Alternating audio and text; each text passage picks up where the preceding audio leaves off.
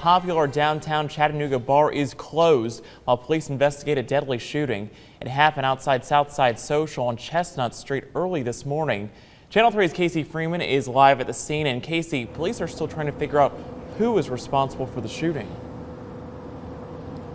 That's right, Cameron, they are. Police say people were leaving the bar around 1:30 this morning when they heard shots rang out. Officials found two women who had been shot inside a car. We're told a dark-colored car was driving south on Chestnut when someone in the car fired shots into the victim's car and then drove off. A witness described the scene moments after the shooting happened.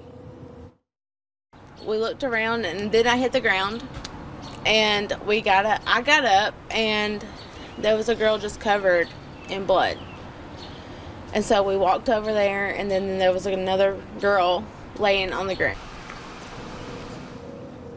Just moments ago, we learned the identity of those two women. 21-year-old Cashay Peterson, she is dead following this shooting, and 24-year-old Tiana Laniers was taken to the hospital due to her injuries. We're not sure of her condition at this time, but we are told that she is stable.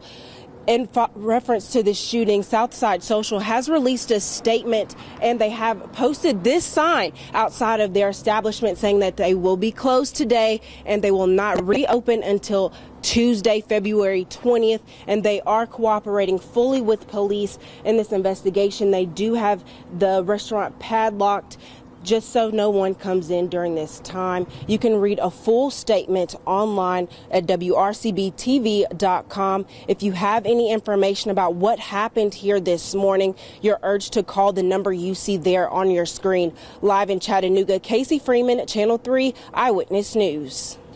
All right, thank you, Casey. And Casey will have more on this story tonight at 11.